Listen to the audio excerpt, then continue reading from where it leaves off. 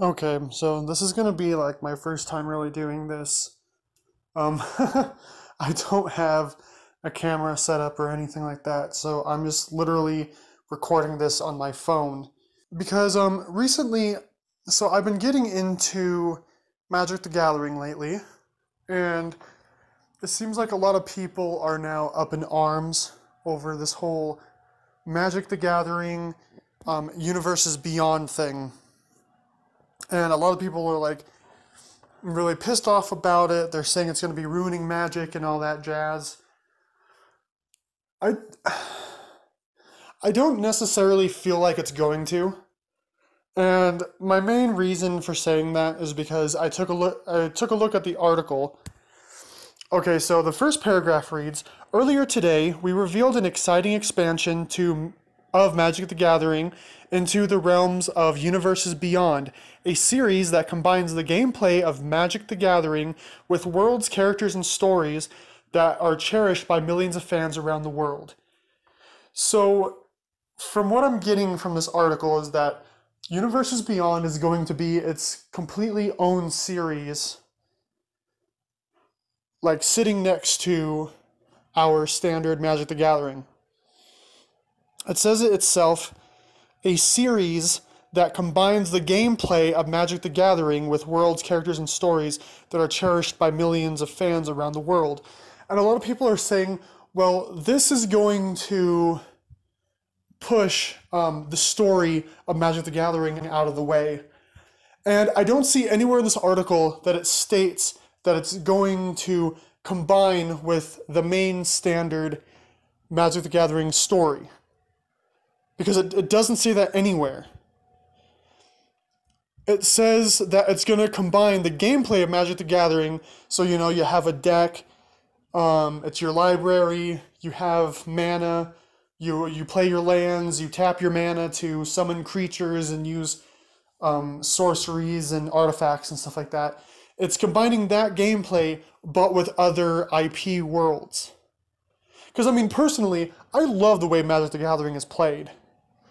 It's really the reason why I started getting into it again, is because I like the system of having mana cards and tapping the mana in order to like summon a creature or cast an instant spell or whatever. Like, that's a lot of fun. And they're literally just taking other IPs and they're putting them in the same realm as Magic the Gathering. So it says right here, among those worlds are the expansive universes of Warhammer 40k and The Lord of the Rings, with others set to join as our Universes Beyond expands. A lot of people are saying that like Warhammer 40k doesn't really fit with Magic the Gathering, but the thing is it doesn't really have to. Because Universes Beyond isn't going to be a story-driven card game like the original Magic the Gathering is. It literally sounds like it's just going to be its own series where we can have, different sets of whatever IPs they end up putting in there. That's literally all it is. It says, this expansion of the Magic game system to other universes is exciting and new, and certainly raises questions for many of our long-standing fans. So today, we're going to answer many of those questions as we look toward the Universes Beyond release in 2022.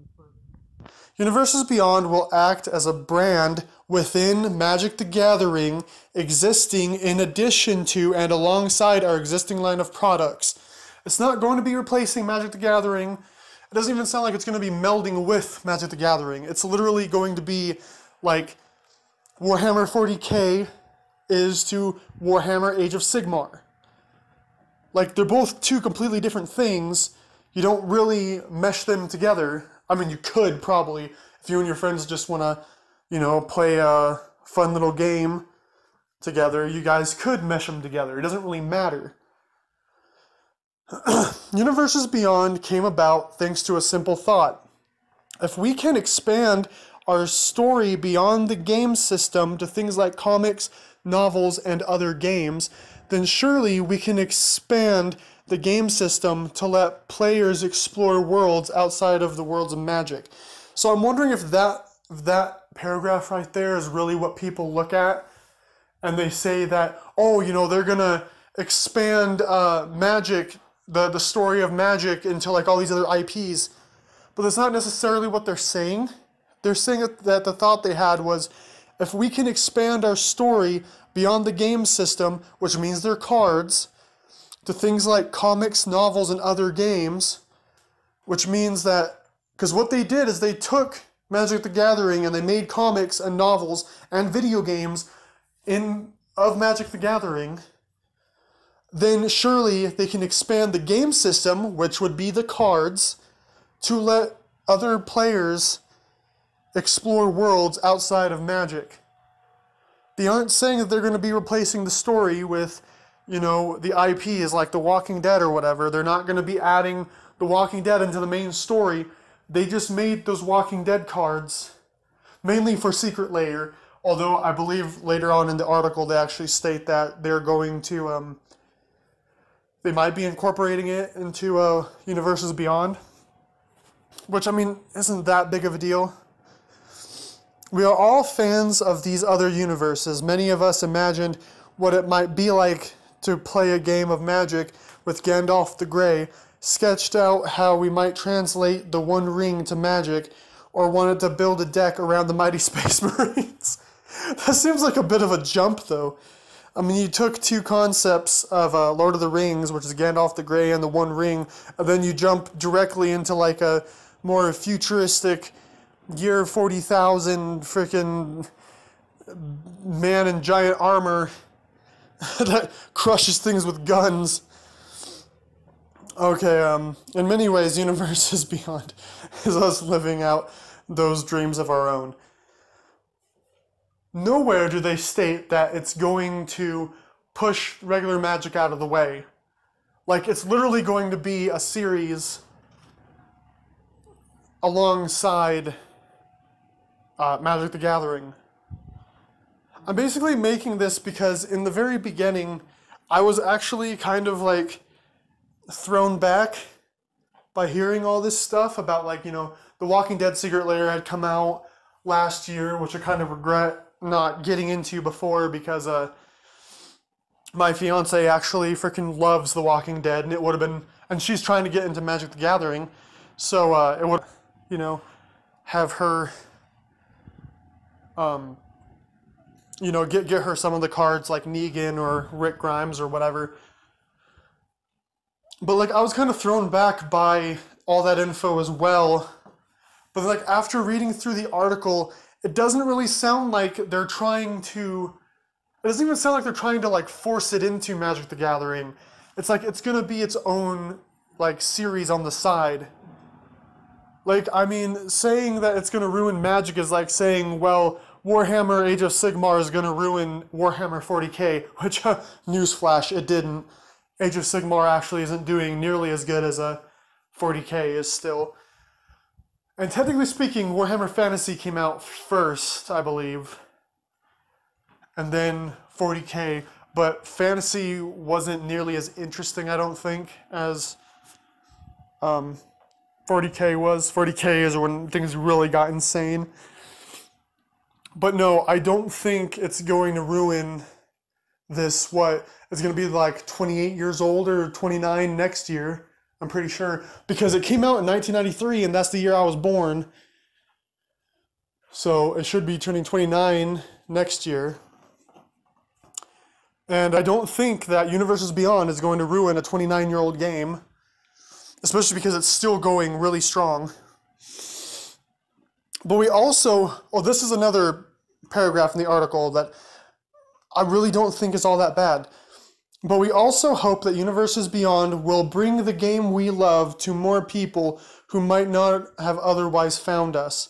We hope fans of these worlds and characters will find our game through Universes Beyond, and we hope they'll stay a while and become part of our amazing community. They're literally stating, we hope that by bringing more people in through Universes Beyond, we hope that they'll find our main game, which is Magic the Gathering. So I don't think they're changing anything in Magic the Gathering. They're literally just bringing in Universes Beyond as like an IP crossover, but with Magic the Gathering gameplay, pretty much. We know you're curious about Universes Beyond. We can't answer everything you may be asking, but we are thrilled to set the table on a number of topics today. First, Universes Beyond will be branded slightly differently and will have a specific look as a result. These are still Magic cards through and through, but the frame will be distinct and cards will have a hollow foil stamp that denotes them as being from Universes Beyond. It will look like this, and then it shows a picture of it, which I'm only in like a voice recording at this point, so you can just look up the article. If that stamp looks familiar, it's because it already exists on Secret Lair crossed Walking Dead cards, which will be grandfathered into Universes Beyond, which does make me excited because I would love to still get my fiance some of those cards just for like a collection. On that note, Universes Beyond products will generally be sold in all Magic channels. These will not be strictly Secret Lair products. The Warhammer 40k Commander decks, for example, will be available everywhere. We currently sell Commander decks, as will the Lord of the Rings product. We may occasionally do associated Secret Lair products related to the main release, like the Secret Lair Godzilla lands when Ikoria Lair of Behemoths came out. I gotta look into that. There will also be the occasional standalone product like The Walking Dead, but the intention is to typically make Universes Beyond as available as any other Magic product. That said, Universes Beyond cards will not be standard legal. Yeah, like right there it says it won't be standard legal. So if you want to play like in a standard tournament or whatever, you won't be able to play Universes Beyond cards.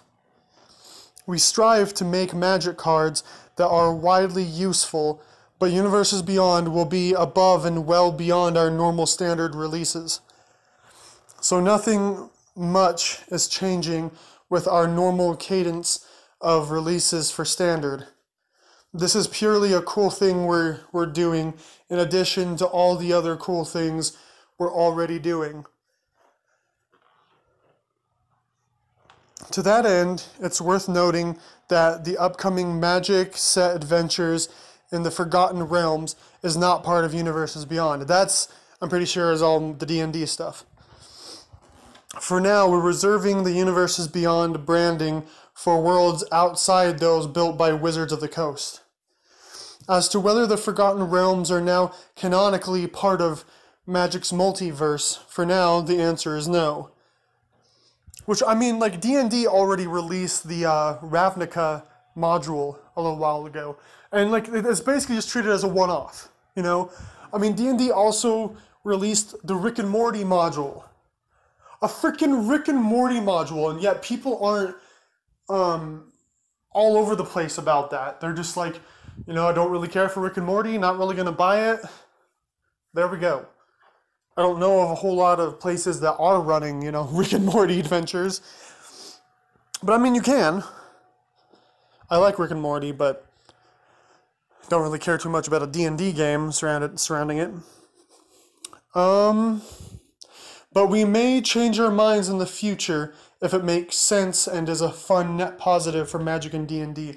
Like, I'm not reading a whole lot of negative stuff in this, because they're just stating that they're going to be making a side series that probably isn't even going to have a story to it. It's just going to be different IPs, but with Magic the Gathering cards. That's literally all it's going to be. And yet all these people are freaking out about how it's going to be changing everything. when it's like, I don't see it. I really don't. Finally, fans who have seen us try out a variety of treatments for cards featuring characters from other universes might wonder if we're utilizing the treatment from the Ikoria Godzilla cards, existing Magic cards skinned with the alternate universe, or the treatment used for the Walking Dead alternate universe cards that stand on their own. The answer is both, but often we'll default to letting these cards stand on their own. We may find charming opportunities to do the reskinned versions of existing cards, and we'll continue to balance between the two as we move forward. Universes Beyond represents an exciting new and yes, different take on Magic. We're ecstatic to geek out over some of our favorite stories, characters, and fandoms alongside all of you, and we look forward to sharing more on Universes Beyond as we get closer. And that's the article. But literally, nothing is changing in the standard Magic the Gathering format. Like, they're still literally stating that they're gonna be coming out with like new expansions and everything next year, and it's not gonna be halting anything. Universes Beyond is literally just like a side thing for them. And all it's really doing is bringing in other popular IPs, but being able to challenge each other through Magic cards. Because Magic is a really fun card rule set, so I mean, it's a pretty interesting thing, though I don't think I'd really buy a whole lot of them. I like the original Magic the Gathering cards from like, even like 93 all the way up until now with Kaldheim, I think, was the last one that, or is one of the latest ones that came out. I have to look. Yes, it is Kaldheim. The whole Viking Norse mythos set, which is freaking awesome. Still don't have my freaking Viking yet, but I mean, I'm very mixed with it. Like, I don't really care that much. But at the same time, I'm seeing so many videos popping out of people just freaking out about how it's going to be changing everything in Magic. I mean, it might. We don't know yet because it's not until 2022. But from that article that people keep stating, like, it doesn't sound like it's going to change anything canonically. We're still wizards or planeswalkers that cast spells and creatures from our libraries, you know? Like, that's still what we do. And I mean, I'm not entirely sure, like, how legal, like, the Walking Dead cards are. I checked it out on the website Scryfall, which I check out for, like, everything. I even build tabletop simulator Magic decks using the images and stuff from Scryfall all the time. It's a lot of fun. But even Scryfall mentions that it's not really legal in most formats, except for maybe like Legacy and Vintage, as well as Commander. Which, I mean, that would be kind of interesting to see a Commander deck based on Daryl from The Walking Dead, or Negan, or Rick Grimes, or whoever else. You know, I mean, Walking Dead at least somewhat fits with like a zombie theme, because there are zombie cards and all that jazz. Lord of the Rings somewhat fits because it's still, you know, medieval fantasy. Warhammer 40k, kind of on the fence about, but they're stating that, well, the Warhammer cards aren't really gonna be set for like standard, like the standard Magic formats aren't gonna be like the Worlds Beyond cards aren't gonna be legal for those. So like Universes Beyond. So Universes Beyond seriously just sounds like its own series. I mean, saying that it's gonna kill Magic the Gathering is just as bad as saying, you know, like I said earlier, I'm sorry, it's early in the morning, so it's just like saying Warhammer Age of Sigmar is gonna kill Warhammer 40k, which, newsflash, it's actually doing worse from what I've seen. I don't see nearly as many people playing Age of Sigmar as I do 40k, which, to be fair, 40k is really, really good, so yeah, I will more than likely be buying a 40k Commander deck, though, because that's actually pretty sick. And I mean, I wouldn't say to shame anybody if they did want to buy and like run those decks either. Because at the end of the day, this is a card game, you know, which like a lot of people, even I know, still think that card games are for kids, even though, you know, this is pretty much the oldest trading card game ever at this point. At least one that you can battle people with, if anything. But yeah, I wanted to make this video just because of the fact that it was kind of bothering me that all I was seeing was all these videos on YouTube of like people just absolutely bashing the living crap out of this idea, when it's like, well, it's not going to be forced upon you. They literally stated that they're not going to be standard legal. So like, I mean, that's if you're playing standard. Like, I'm still relatively new to Magic the Gathering, so I'm kind of wondering, like, do they mean standard as in, like, if you're going to, like, tournaments and stuff, is it going to be, like, the 60 card standard, or are they talking about, like, also playing Commander in tournaments, they're not going to be legal? Because I know that the Walking Dead cards stated that they were going to be legal in Commander, but I don't know if like actual tournaments are going to be running that kind of stuff. Maybe they're just stating that on Scryfall because of the fact that it's that they were from Secret Lair, and it's like, why make some Magic cards when you're not even allowed to use them in anything? I mean, I sure do hope that we don't end up running into like official. What were some of the things people were saying? Like, Gandalf equips Captain America's shield to block Lego Batman. I think that was what's his name? That was our professor for Magic the Gathering.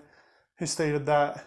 And I do like that, because I mean, that would be pretty sad if that became like the set norm. Who knows? It might be. I might be completely wrong about everything. And it might end up actually ruining Magic the Gathering. But like, from how the article's stating it, Universes Beyond is just going to be another series. It's going to be literally underneath the brand name of Magic the Gathering. So I don't think we should honestly be like freaking out and getting all angry about it. Yeah, I mean, really, that's all I have to say about the situation. We'll find out next year. Until then, I'm going to go and try to look for my Viking.